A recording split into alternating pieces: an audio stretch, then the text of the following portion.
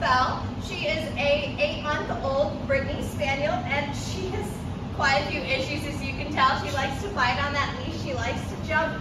She definitely likes to pull to the point that she's coughing, and those are some big issues for her mom. She also has some rowdiness around the house that we really, really need to work on. So first, let's see what she knows, and then let's take it from there. Belle, can you come? Oh, hi, good girl. You're bouncy back there. You're very bouncy. That's nice. Belle, can you sit? Oh, what a good girl. Good. Sit. Can you do? Can you do? Can you do? Good. Jumping? Oh, that's jumping. Okay. Jumping on command. What did you do? All right, how about heeling? Can you heel? No? All right. Come on back. Can you heel? So she definitely likes to walk in front of me. She definitely likes to kind of do what she wants to do. She's not really tuning in with me. She's looking at things, trying to grab things on the ground. We'll need to work on that as well. But she looks like she's a pretty sweet dog, and she looks like she'll be pretty smart and pretty fast to catch up on everything. So check back on her and her amazing transformation, and check on all of our other pups on social media.